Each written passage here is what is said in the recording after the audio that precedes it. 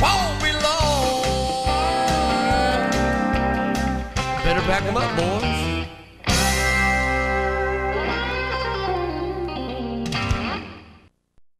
Father, we just thank you for your word. We thank you that it protects us. We thank you, Father, that you left it for us so that whenever we have a question, we can go to your word. We can ask what you would have us to do in any given situation, Father, and you will answer us. You have an answer for everything. Nothing is complicated. Everything is simple,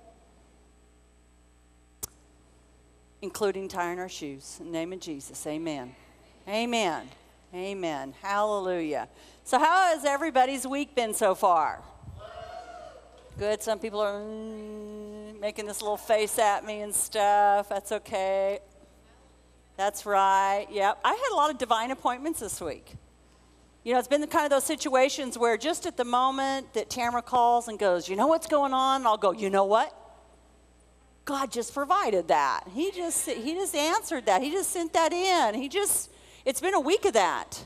Not a week of, oh, Lord, what are we going to do? Well, actually, we've had that too. But in that piece, and David was talking to me about this today, is the contractors showed up a day early, and he was already halfway down. Yeah, praise the Lord, they showed up. It is a miracle all by itself if you've been building. Yes, hallelujah. And of course, Scott was on hand to help and assist, and he was able to get down the road, and he was stuck in David was stuck in traffic. He's on his way. He's in Austin this evening talking about Israel. He was asked to come down and share with a large group of people about Israel and our love for Israel and why they should love Israel. And so he's with John. He'll be back up here in the morning. So if you have any questions, you can call him then. Praise the Lord.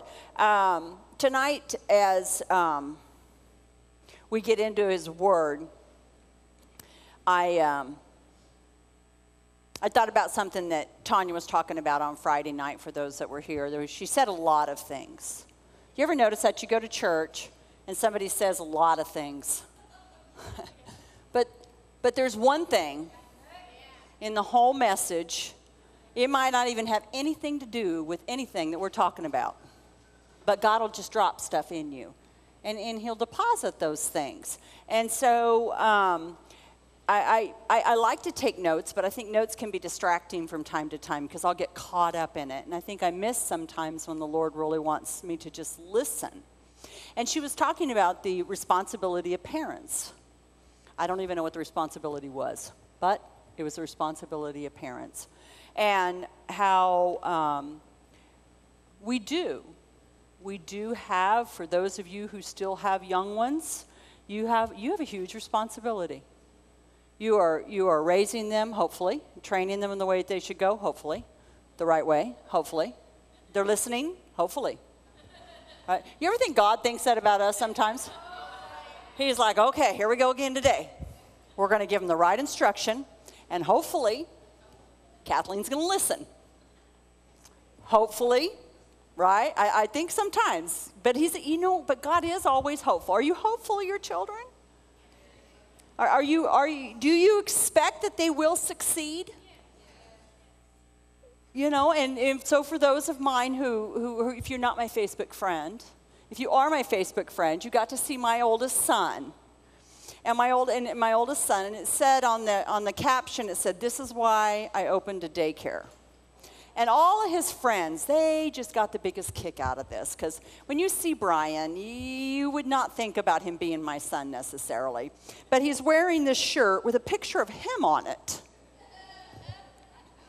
And it speaks a lot about my son because it really is all about him. And he'll tell you that with no reservation. And he is very confident and very self-aware. And he is very irresponsible. But I have hope. Actually, he's very responsible. He's just not responsible in the way that I think he should be responsible. Right?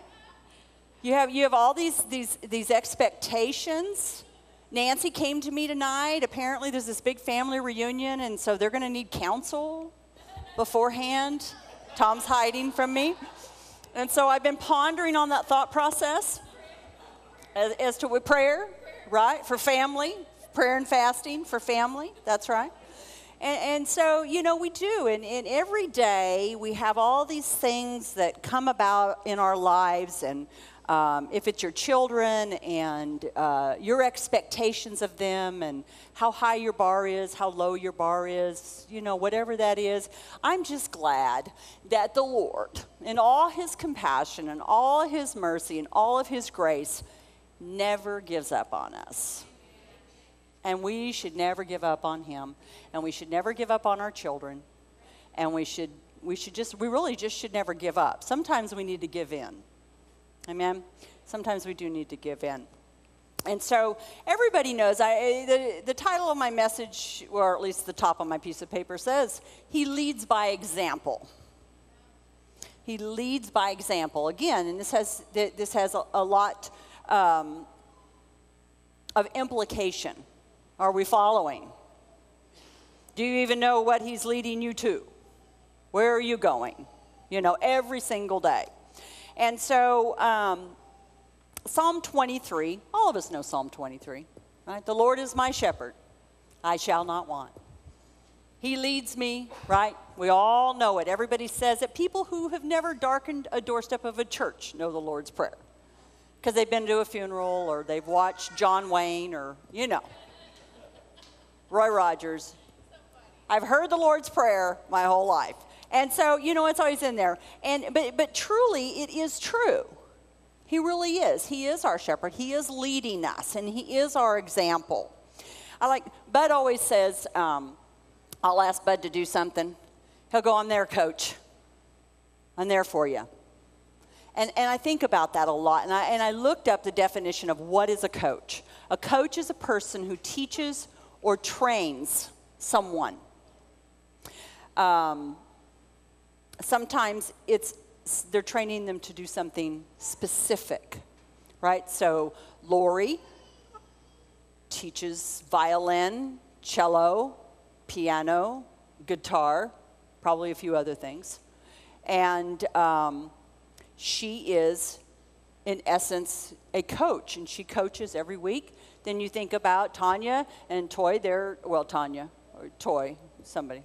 support system. They're teaching basketball. They're coaching basketball. And so they're coaching a group of individuals. But we have our own private coach all the time, and that is our Lord and Savior. And he always is there, and he is there to teach and train us. God is our coach in life. He gives us instruction. He cheers us on. He always believes that we'll win. He always believes he is our cheerleader, right? When we make mistakes, he helps us. He doesn't criticize us. When we disobey, he's even kind in instruction. He doesn't whack us, right? He watches over us. He loves us. He has all the instruction and correction that we need in here. He sent us the Holy Spirit to help us, to watch over us, and to guide us. He gives us everything we need in life to be successful. Where it kind of gets a little messed up is when we decide what that means. We judge and we weigh success. We do it in our children's lives. Our parents did it to us. That's why we do it. Some people, and I hear they'll be talking about their children or their employees, and they have expectations, and it's almost like they set them up to fail because their expectations are so high. And it isn't that we shouldn't have high expectations, but when we are training and when we're teaching and when we're learning and when we're instructing, if you've ever instructed anything, it doesn't matter what it is, there is the beginner. And don't we have a lot more patience for a beginner than we do somebody who has been experienced for a while? And then all of a sudden we have no patience and we have no tolerance because they should know better. And don't you think God thinks that about us? Do you think, and he doesn't. Yes, we should know better. But he always looks at us from that place. And that's where, like little children, and Tanya talked about that, and how we look at the children and how God looks at us in exactly the same way. He prepares a path for us. He created the air for us to breathe. The fruit was on the tree before we needed it. And he didn't leave us alone. He created a helpmate. Praise the Lord. That's right. The definition of coach, a life coach has become a job. There's this job out there. Now, I call it ministry. People have been life coaches forever, but now you guess you can make a little bit more money if you have like a little business card and now you're a life coach, right? And a life coach is simply an advisor who helps people make decisions, set and reach goals, or deal with problems. Would you like to be paid to do that? Anybody? Every day, you want to help people make decisions. You want to help them set and reach goals and deal with their problems. Really, nobody in here probably really wants that job, right? We got enough dealing with their own stuff, let alone that would be our job every day. But I think about it. Wendy deals in insurance, and every day you do that for people. Really, every day we do that for everybody we encounter. We help them make decisions. You help people make decisions. You know, just going to a four-way stop sign. Somebody, please go. Or use your blinker so I know if I can go, right? Every day, there are simple things in life, and then there's very complex things in life. Our very first coaches in life were our parents. They were supposed to be responsible. They were supposed to help us make decisions every day, right? And every day, they were supposed to help us to make decisions for ourselves. They were not supposed to be telling us our whole life what we should be doing. And so I'm not going to look at anybody. But if you have grown children and you're still telling them what to do all the time, you might need to cut that string. My mom and my dad, sometimes I think about the decisions that they left in my hands. It is amazing that I live and stand and breathe before you today. My mom just thought we should decide for ourselves what we wanted to believe about anything. She really wasn't going to give us any foundation, so, you know, in the Word. And, but yet here I am. Amen. Praise the Lord. Because I had another coach who was also looking out for me, right? And that was my Father in heaven. And he picked up where my parents didn't fail, but that they just didn't give it. What's that, Diana? Fumbled. Dropped the ball. They did kind of, their coaching wasn't, yes. That's right. But you know, they had their own stuff going on. You know, my father was an alcoholic. My mom decided she was fed up with that. You know, so she packs us all up and moves us all out. And, you know, and they're going through their stuff. You know, and kids, they don't understand none of this stuff, nor should they understand any of this stuff. You know, but there are points in people's lives where we do neglect the gift, we do neglect the ability to be able to help people. And it's in those times that you have such a strong adversary that stands before you that can help you out. There are many decisions that we make every day for ourselves and others that really can affect the fabric of time. We can make decisions that are irreversible, so to speak. You ever say something you wish you hadn't said? You know? So, and it's kind of like, did I say that out loud? You know? And you can't take it back. You can't take it back. It's out there, you've said it, and you've done things, you know, which stand behind you. And we're forgiven, but sometimes they really do. They really affect a lot of people. A lot of people don't think that. They think that what they do in their life really affects no one else but themselves. They're not hurting anyone but themselves. And we realize through death and suicide and tragedy in people's lives that it affected more people than they thought. And it is always those who are lost and alone. In 2 Corinthians 2:14, it says, "Now thanks be to God who always leads us in triumph in Christ, and through us diffuses the fragrance of his knowledge in every place." And we talk about this a lot. We talk about the influence that we have. Pastor shares, Tanya shares with the kids, we share with the kids how we do influence one another for the good and for the bad. And we always want to be good influences. We always want to be good examples. You know, we stand here or we sit here and we worship and we talk about how we're going to lift God up. And the world's going to see him through us. And that is what God wants. But God really, when you look at how he has intended on leading us throughout the word,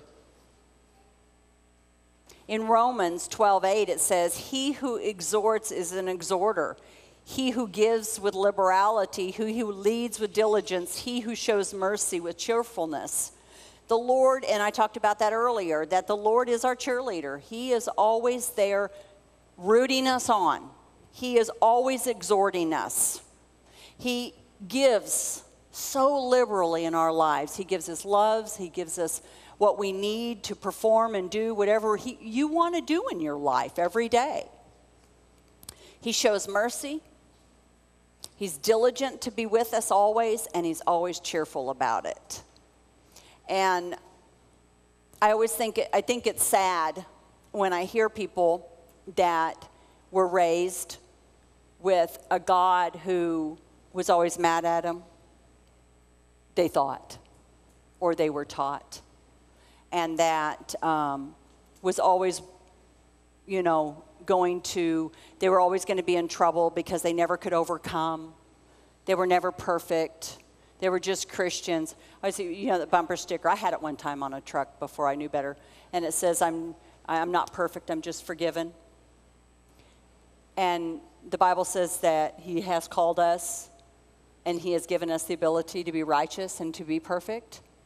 And so I started really looking at and hearing people with excuses for blessings.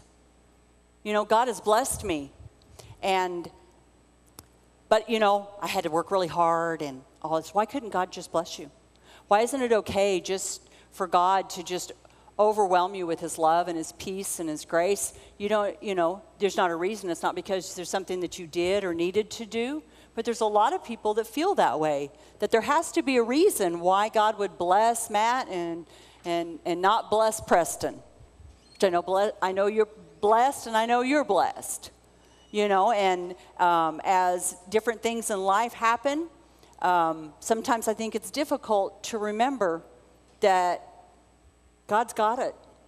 And I love the fact that I have been taught that God's got it. He's got every situation. I don't maneuver through that very well all the time, though.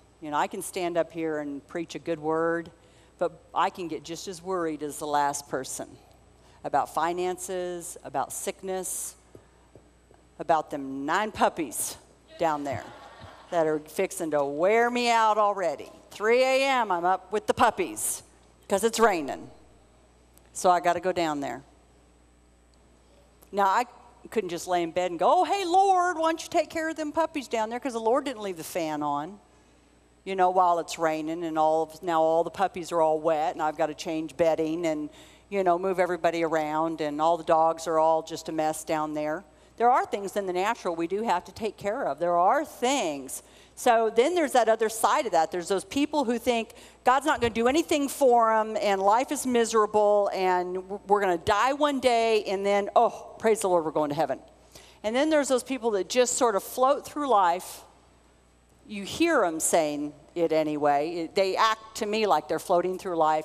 I just don't have to do anything. God's just got it all under control. I'm just going to stay at home, and God's going to call and give me a job, and God's going to, fix this and God's going to fix that. And the truth of the matter is he probably will. But my perception of that is that they're maybe not doing enough. I don't know if you could hear that in my voice, in my tone, but I'll venture over into judgment, just like everybody else. And so I really have to watch myself. I have to check my heart. I have to make sure that when I have something where I'm judging just somebody's very existence of that, well, I need a job. Well, are you looking for a job? No, God's going to give me a job. I'm just going to wait and sit here. And all of a sudden I'm thinking, you really need to go out and you need to, apply for some jobs. You need to do this. Well, who am I to tell anybody what they need to do, right? Or think about that. It doesn't affect me, right? And so that's what the enemy does to us all the time. Because especially when we're working in a place to where we know the truth, we can very easily slip into being very judgmental and not letting the Lord lead us and give people the same consideration that God gives us every single day. Turn over to John 10, 1 through 5.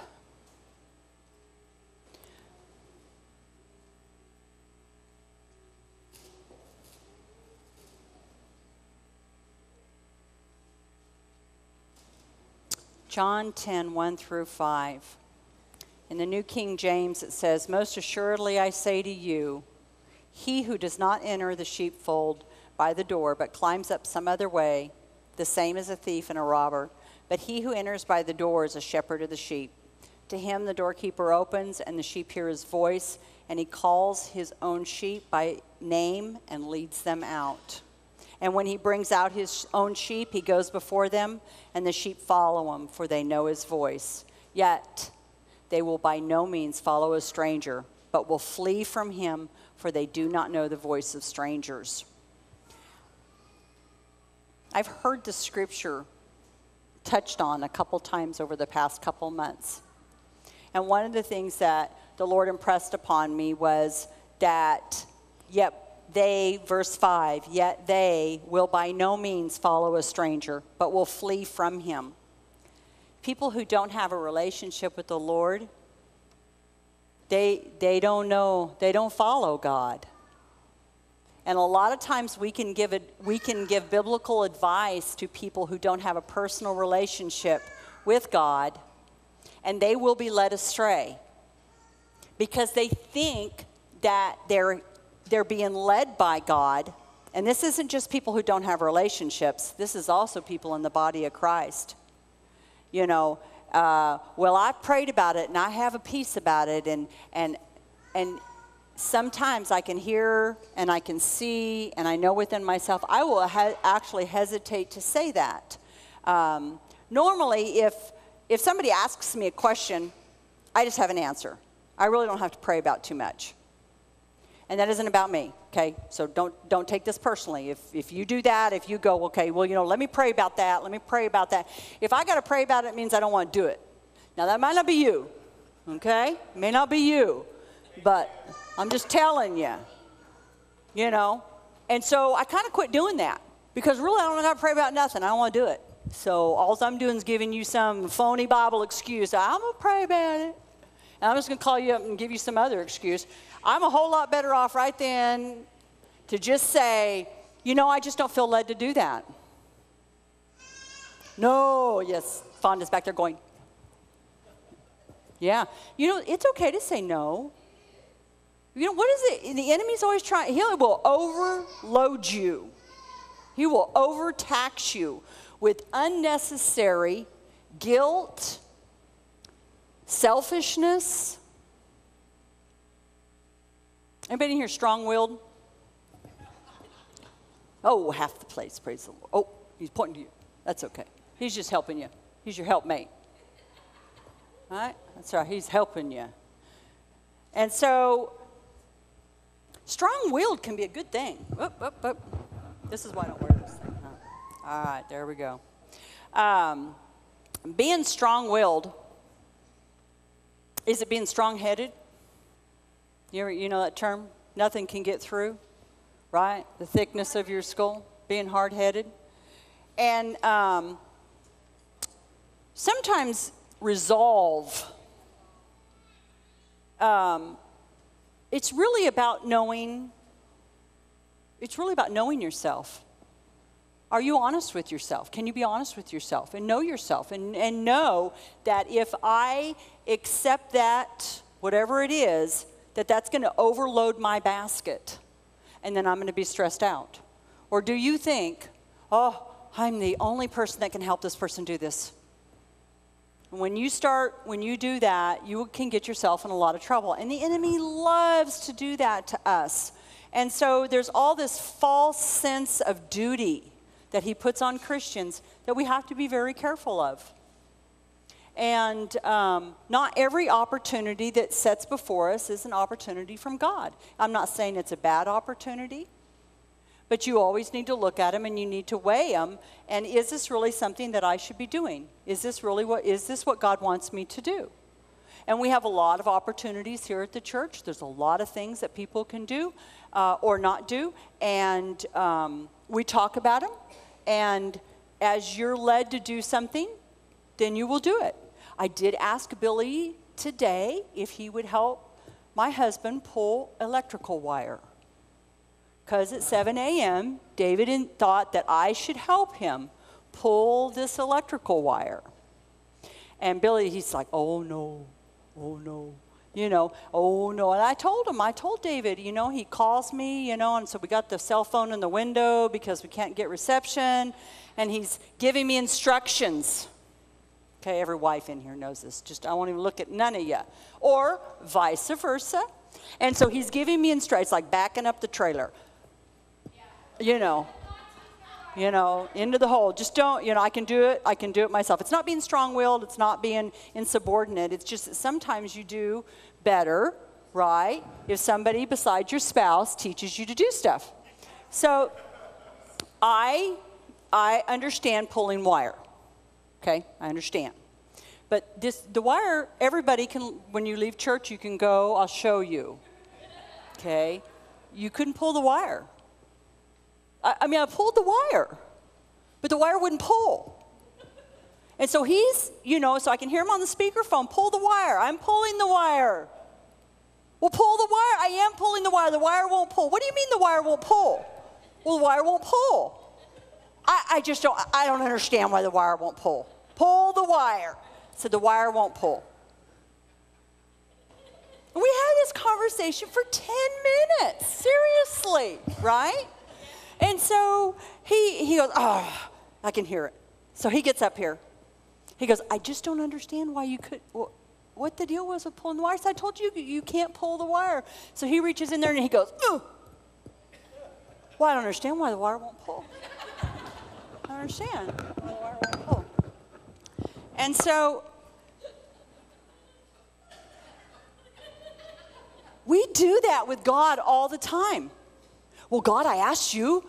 I needed you to do this. I just don't understand, Lord. I believe. I've been receiving. I've been praying. I just don't understand. Where's it at? How come it's not coming through? Where's the answer? It's no different than that little piece of wire. And so we're talking to him like on the cell phone, right? And we're arguing with God about something that God understands really isn't going to happen. And we do this all the time. And that's when we have to have patience with one another, right? Anybody have to have patience with their mate? Everybody does. You have to have patience with your children. You have to have patience with the person making your coffee or cooking your food wrong, right? You have to have patience, and you have to walk in love, just as God does. And so we have a tendency with one another to be a little snippy. Yeah, right? We shouldn't do that. We should give everybody the same grace. We should give our relationships the same grace.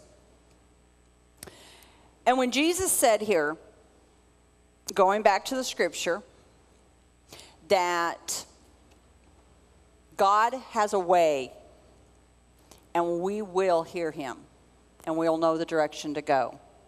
We need to always be listening. just like today, I could say the wire doesn't pull 15 different ways in 15 different tones of voice with more fluctuation, with a stronger attitude, and it wouldn't have made a difference because the wire wasn't going to pull.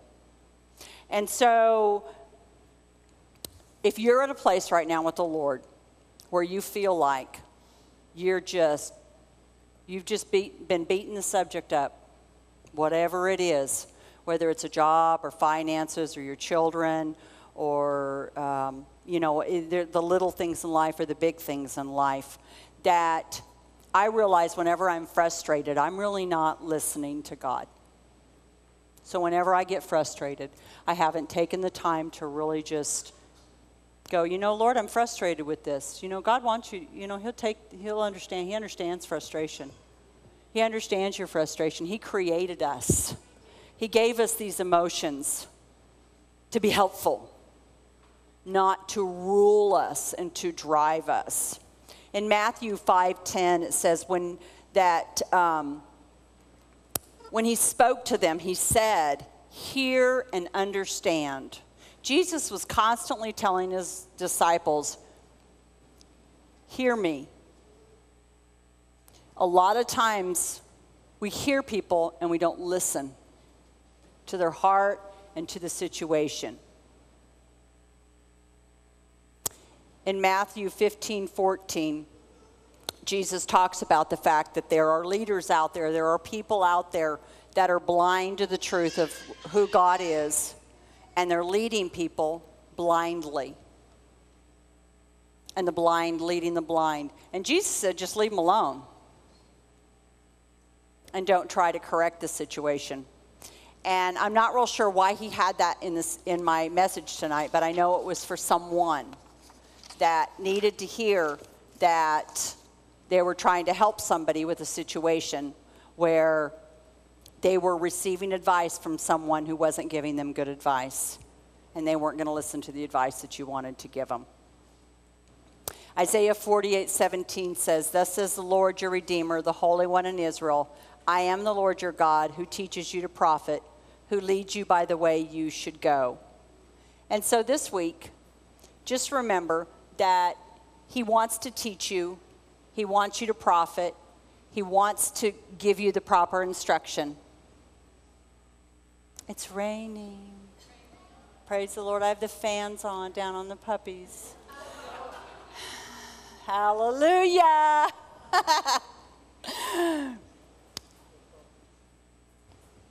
Let God show you. Don't try and do it on your own. Amen? Amen. Let's all stand. Hallelujah. Matthew 7:7 says, "Ask and it will be given to you. Seek and you will find. Knock and it will be opened to you. For everyone who asks receives, and everyone who seeks finds, and to him who knocks it will be opened." So it does not matter what it is that you need tonight when you bring it to him and you ask him. So whether it's a prayer request or if you need healing in your body, everyone who asks receives. Is the word true? Is all the word true? So if Jesus said, for everyone who asks receives, and everyone who seeks finds, it means that we don't have to wait for whatever the answer is that we need. Quit waiting and just let God do it. Sometimes we need to get out of the way, and sometimes we really haven't asked the right question. Sometimes we've asked the right question and we didn't like the answer. So now we're stuck in the question mode again. Oh, no, I didn't like that answer, Lord. I want another one. I want another one. And then you're still asking the same question a year from now of the Lord. What should I do about this when the Lord's already told you what to do? You guys hear from God. I'm not in a room of people who don't hear from the Lord. You may not listen to him, but you hear him. And so this is me too, folks. We need to always listen. Be quick to listen, right? Slow to speak, and walk in love. Amen? Father, I just thank you for your word. I thank you that it is true. I pray over the offering tonight, Father. I pray over the needs of this church, the body of believers that are here, Father, within my voice, that whatever need it is, Father, we just read that when we ask of you, that we will have an answer. We will receive what we need to take care of the situation, that nothing is too big for you, Father. And we thank you that we rely on you, that you are our shepherd. We are not led astray by blind teachers. We know the truth, and the truth will always set us free. I ask an anointing, Father, because I know that there's somebody in here that you've ministered to me that is seeking a really big life change decision tonight, Father.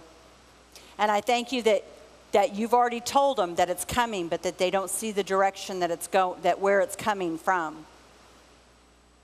And I just ask, Father, for peace in their hearts and peace in their mind as they wait upon you in this decision, that you've already laid the path, you've already put the things in order to take care of this decision for them, Father, and help them to not worry, because they love you and they know you got it, but it's just hard sometimes.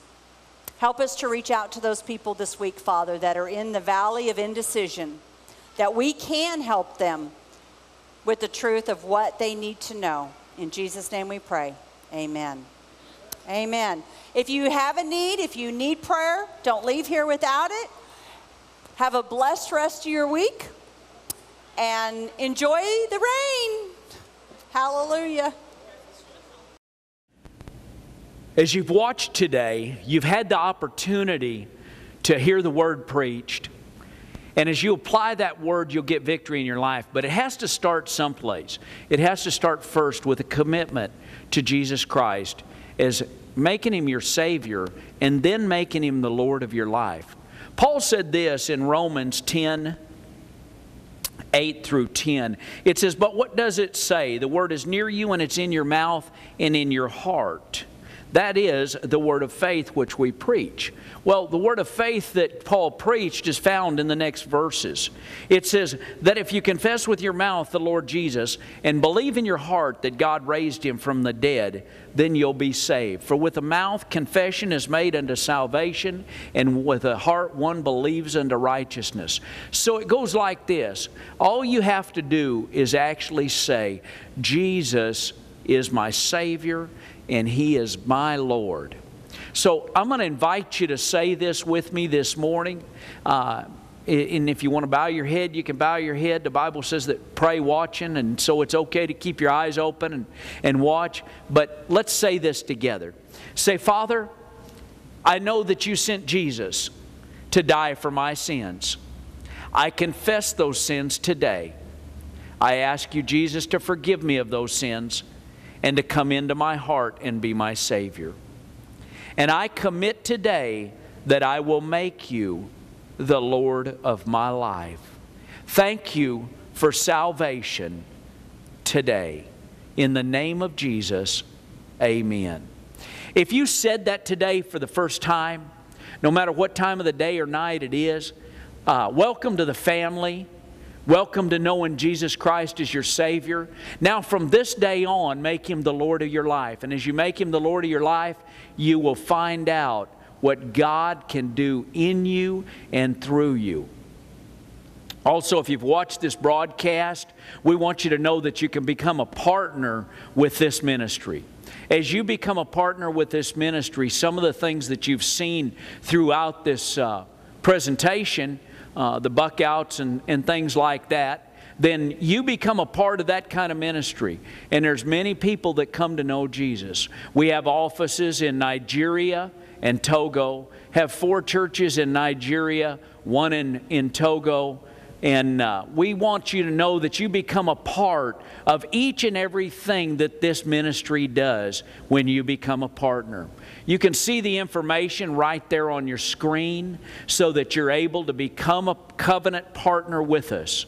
And as you do, we want you to know that we pray over each and every one of your offerings so that God will multiply it back to your hands according to His Word. His Word says in Luke 6:38 that He gives back, pressed down, shaken together, running over to make room for more. The New Living Translation says, whatever measure you use in giving, large or small, it'll be used to measure what is given back to you. So we want you to know that God loves you, He'll take care of you, and He'll multiply the seed that you sow in this ground with this ministry. Remember that Jesus is Lord, and Jesus loves you, and so do we.